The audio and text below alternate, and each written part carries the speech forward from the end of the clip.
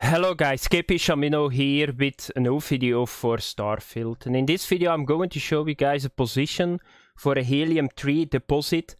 Why I'm showing you guys this? Because you cannot see it with your scanner. So I'm going to show you guys a very good planet. I got it from one of my viewers, this planet. And I want to thank him for the info, because it's not an extreme planet, so you can start building right away.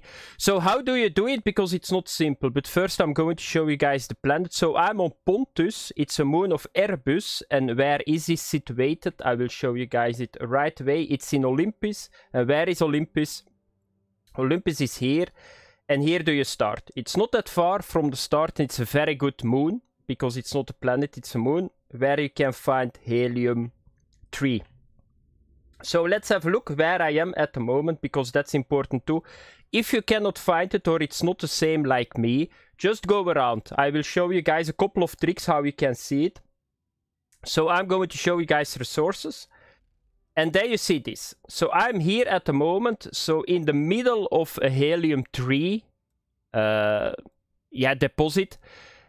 So is it at the top? It's at the top. So that's not hard to find. And if you come here, you will see right away.